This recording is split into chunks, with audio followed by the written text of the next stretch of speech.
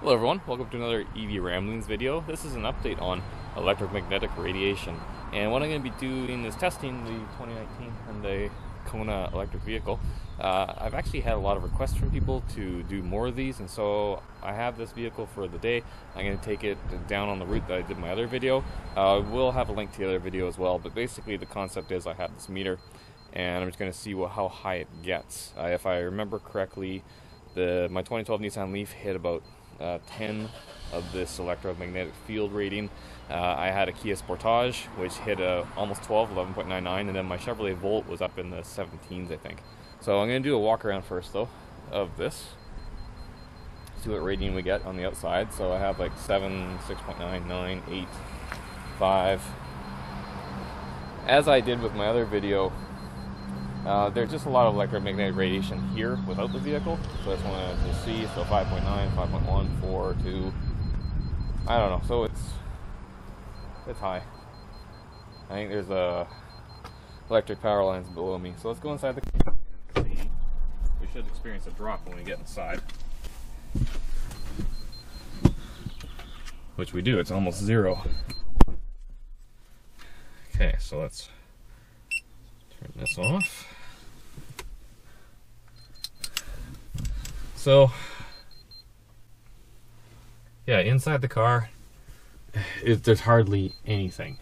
Now, I'm going to turn this beep off. It drove me insane the last time I did this video, and it's going to drive me insane now. And I'm going to put this here. This is about, oops. This is about where we were on the other one. Is this still working? Yeah, it's still working. It's just there's hardly anything in here. So,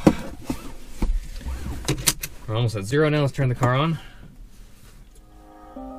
Car is on. You saw a little bump there. Yeah, let's go for a quick drive.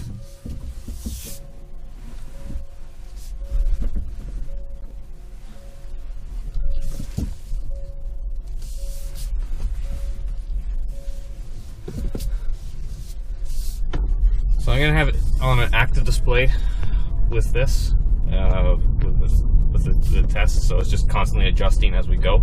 Once I'll do a kind of a back loop where I put it to show the highest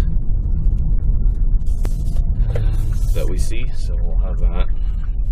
But I'm not seeing anything right now that indicates that we have a very high electromagnetic field. If I accelerate, yeah, it goes up. 3, 4, it's low, so for what we're seeing. Now, I am doing the same route that I did before. I'm assuming that some external factors have changed because it's been a while. I think it's been over a year since I did that video. And I never intended to do any more, but like I said, I had people who really have been asking to see this, and I just had the opportunity of having this vehicle close to where I live, and so I'm like, hey, why not just recreate this situation? Let's see what we get. So, wow. I don't know if this car just has crazy shielding or the fact that this sensor is higher in the car, because I'm sitting up quite a bit more upright in this car than the other vehicles I was in. Well, with the exception of the Kia Sportage. But I'm about to go past a big electric substation coming up here, and we're seeing higher numbers, 7.3, 7.4. Actually, I think we were seeing that with let me do some regenerative braking here. No, that doesn't do much, but we saw like 7.9, 8, something like that. So that would be just what is in the area, I think, given that electric substation.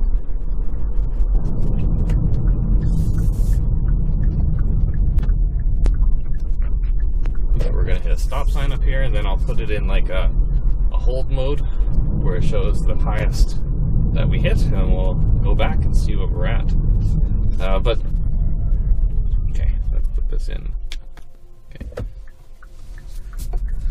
Okay, so but something that I didn't talk about in my last video is that just that at the beginning of this video, when I'm walking around the car, you can see there's a lot of like electromagnetic field radiation being registered. Then as soon as I got in the car, it goes down. the car is shielding me from electromagnetic radiation. And this is a full battery electric vehicle. And I guarantee you that the high numbers that we're seeing is going to be external factors, like things outside of it, the car. And a lot of it's going to come down to how much it shields you from that. And I think that's kind of more what I saw from my results before. So really we're looking at how much the car can shield us from, because our average driving on this car is ultra low. So we're about to go past the electric substation again, and I think that's where we're going to see the highest number, but so far the highest we've seen is 2.45. Like I said, the Leaf was the lowest that we saw, with like it was just over 10, and I'm not sure what the units of measurement are for this.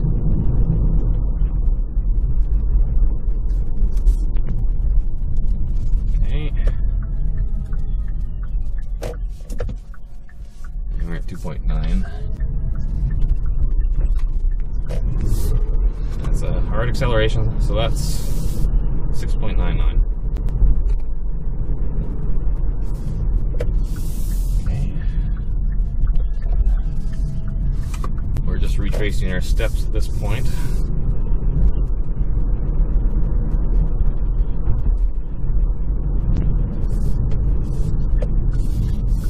And this should be noted that the electric motor in this car is 150 kilowatt. The one in the Leaf, the 2012 Leaf that I tested before, was 80. So this is almost twice the power. The battery is also significantly larger in this car. It's 64 kilowatt hours compared to 24 on the Leaf. And unless something crazy happens right now, this is going to be the new #1 king for electromagnetic radiation in my testing, because we're at 6.99.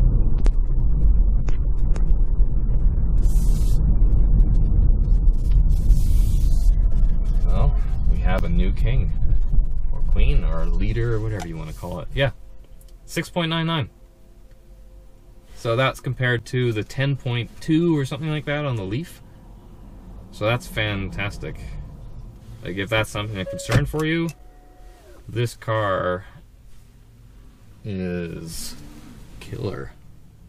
I'm just going around the vehicle trying to see if there's any other fields. Nothing that goes above that. Okay, let's put it back on. So average, we're still really low. Turn the car off.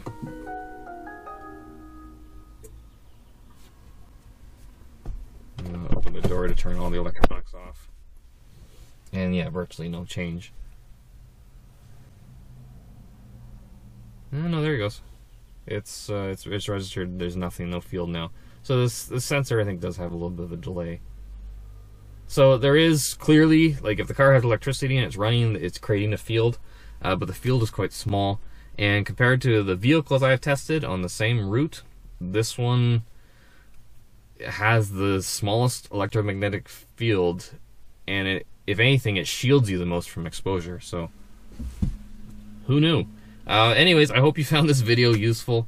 I'll try to do this more often if I get more vehicles in the area that I could do the same route. And I have to do the same route, otherwise nothing makes sense.